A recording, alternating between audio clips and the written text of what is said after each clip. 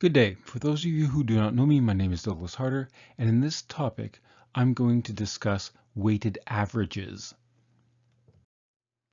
So in this topic, we will describe the weighted average of a given set of values. We will then look at two applications that use weighted averages to get a better approximation of a result than, say, by simply using the arithmetic mean or average of a set of values. To begin, given n values x1 through xn, which may be scalars or even vectors, the arithmetic mean, or just what's normally called the average, of these values is simply the sum of the values divided by n. Now, if each of these values x1 through xn approximates some unknown value x, then so does the average. And under certain circumstances, the average may actually be a better estimation of x than any one of the samples. Now, if instead we have n additional scalars w1 through wn such that the sum of these weights is equal to 1, then a weighted average of the values x1 through xn is the linear combination w1 times the first x value plus w2 times the second, all the way up until wn times xn. For example, assuming each assignment, project, laboratory, and examination is graded out of 100, then your final grade in a course is a weighted average of your evaluations. The arithmetic mean is when all of the weights are equal to 1 over n. Now, once again, the arithmetic mean is also going to estimate the value that the values x1 through xn estimate. Now, there's no requirement that the weights be positive. We've already seen this. Recall the example where, given n samples uniformly chosen from the interval a to b, but where we do not know what the values of a or b are, then one approximation of the lower bound was the minimum of these x values. This was one way to estimate the lower bound a, but a better way of estimating a was a weighted average of the min and the max. So if we took n times the minimum value of these n values minus the maximum of those n values and divided by n minus 1, that we saw was a better approximation of the lower bound a. In this case, the weights are n over n minus 1 and negative 1 over n minus 1. And if you'll note, the sum of these two values is always equal to 1. If we have the additional constraint that all of the weights are non-negative, then we also have one additional guarantee, specifically that the weighted average must be between the minimum and maximum values of the items we are taking a weighted average of. Of course, if all the weights are non-negative, none of the weights can be greater than 1. So consequently, all the weights must be between 0 and 1. If all the weights are non-negative, the weighted average is also called a convex combination of the objects that are being weighted.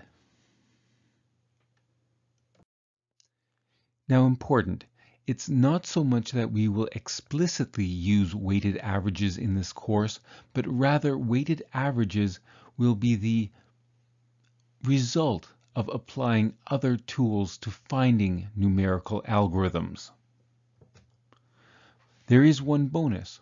If our algorithm is using a weighted average, then it will not be necessarily subject to subtractive cancellation.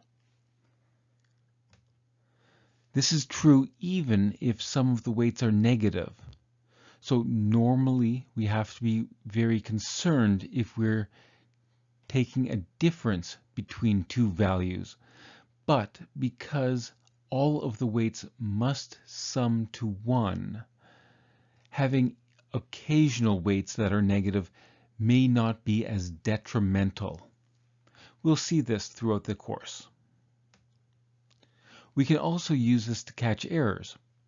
If you are creating a formula and the coefficients appear to be close to but not perfectly matching a weighted average, it's probably a good idea to go back and check. Now recall from your calculus that the integral of f going from a to b is simply the area under this curve between those endpoints. Now, one approximation of this integral is simply f at a times the width of the interval b minus a.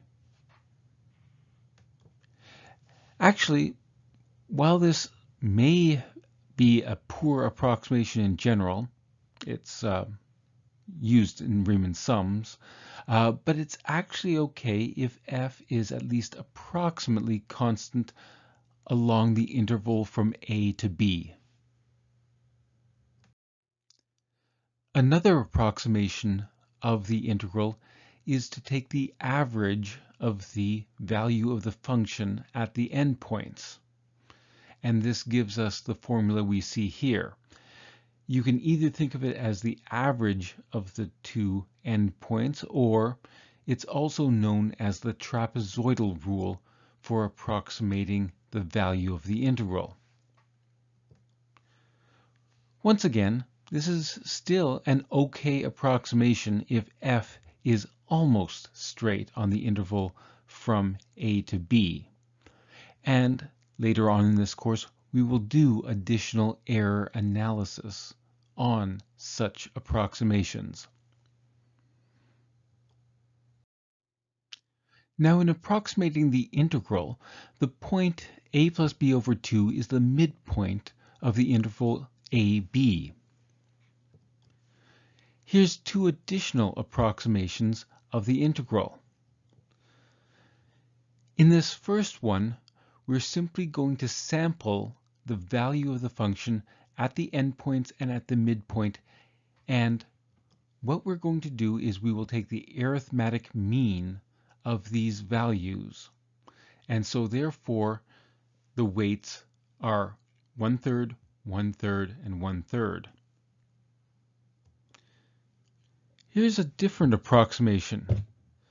This approximation of the value of the function is taken a weighted average of the values f at a, f at the midpoint, and f at b.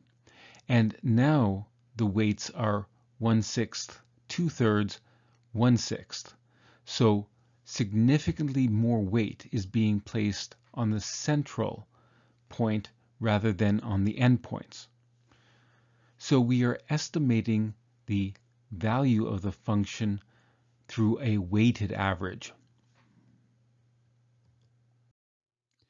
Now, which of these approximations is going to be a better approximation of the integral?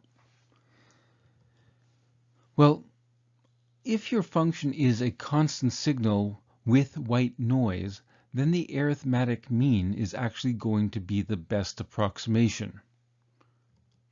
However, engineers normally deal with the real world, and in the real world there's momentum, and so functions tend to be generally nice, being continuous and usually differentiable.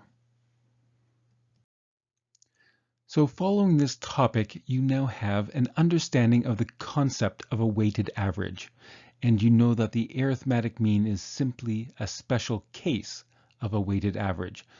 You know that the weights need not necessarily be positive, and you have seen two applications where weighted averages are used. Now, we haven't analyzed those yet, and we don't understand why one is better than the other, but in both applications, the weighted average provided a better approximation of what we were trying to calculate than simply using the arithmetic mean.